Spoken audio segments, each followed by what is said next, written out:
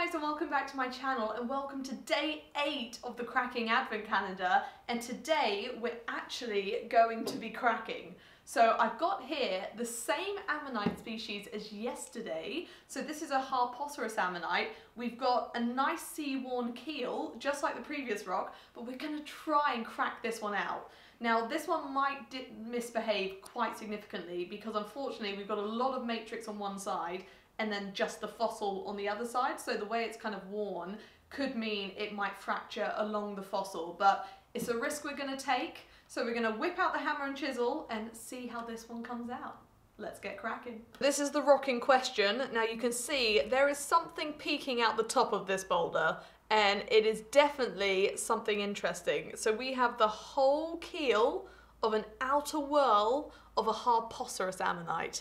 And look at the detail on that. So you can actually see the ribbing all along this outer whorl. However, there is a lot of matrix on the front of this. So this ammonite is all down the back of this piece. So I'm going to hopefully split it, but there is a chance that this is not going to split nicely. And this fossil also is worn on one side. So the underside of this ammonite isn't good. So we want to just reveal what all this matrix is stuck onto.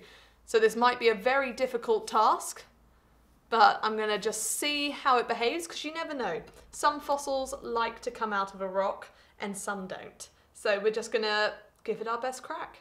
First things first, safety goggles and gloves, especially because this one is hammer and chisel, so you just never know what the rock's going to do.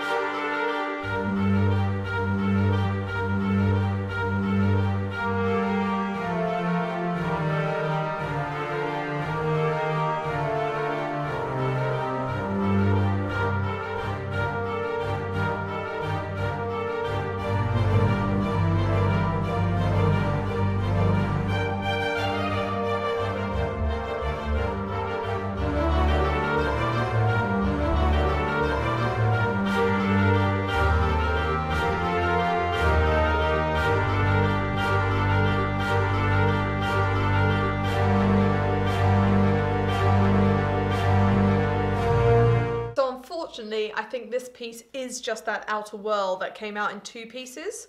It came out beautifully, but the rest of the ammonite just doesn't seem to be all there, especially the center, and the rest of the outer whorl just kind of disappears. It's very kind of weathered, so I think that's the best we're going to get out of it, unfortunately. So this is what we're left with. So this is the cast of the fossil itself. So we can see it had a lovely large outer whorl, but then the center was very difficult to kind of make anything out of. And we can actually see that this outer whorl goes into pretty much nothing over here. And also around here, you can see it finishes off.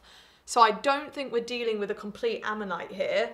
So I've decided to leave it there so you can see the carnage on the board here. But we did actually get 2 quite nice pieces of the outer whorl. So this didn't come out too badly. So this was what was exposed on the top of the rock. So you were looking at initially this top bit of the keel here. And so this is what else was inside the rock. So you can see there was quite a lot more, and the ribbing is really beautiful on it.